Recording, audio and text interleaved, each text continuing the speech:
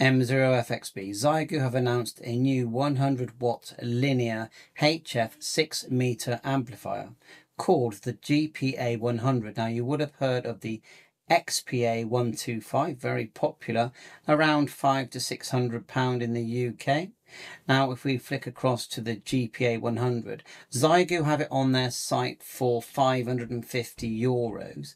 I noticed that Moonraker have these in stock already, but the price is quite hefty, as you can see here. And I've got some nice close-up photographs just here, if we just flick a couple. And of course the G90. Just flicking through these photographs.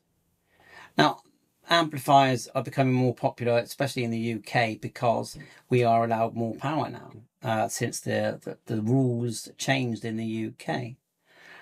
So I'm not really sure what people think about this. I don't like running more than 100 watts full stop.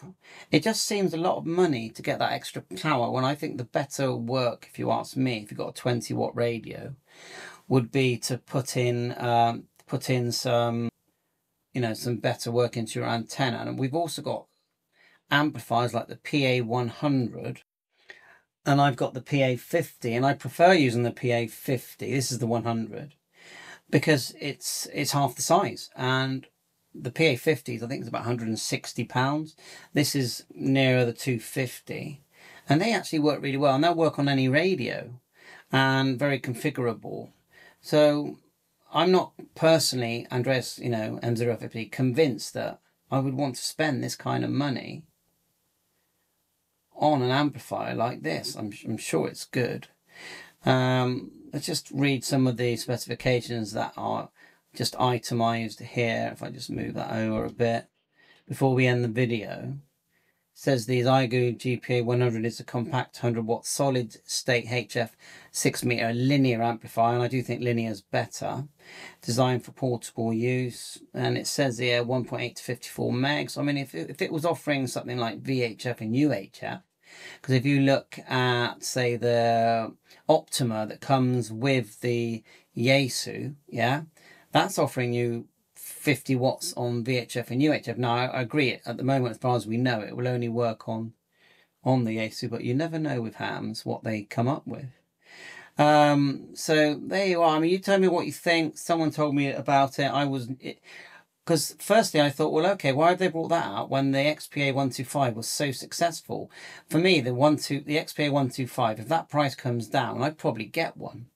If it came down to about £300, then I feel like you've got a bargain, yeah? Especially now that they've decided to bring out this new one. But there is, you find with these amps, you end up with cables, I feel, you end up with cables everywhere. And most of the time I listen. I don't very often transmit, and if I do want to transmit on 100 watts, I'll use my ICOM 7300. I'll dig out a 100 watt radio. Rather than spend £1,000 on an amplifier, I'd rather spend 500 quid. Anyway, give me some feedback on this, because it's a real interesting one. And there are other amps, but I just still got this gut feeling that the Micro PA100, it wins. I'm just going to quickly check the price of the now that they've announced the 125. How much can we get the XPA125 from a budget seller? I'm gonna have a look. Yeah, it's still up there, you know, still gonna be 450 upwards. That's anyway, let me know. Thanks for watching. Bye.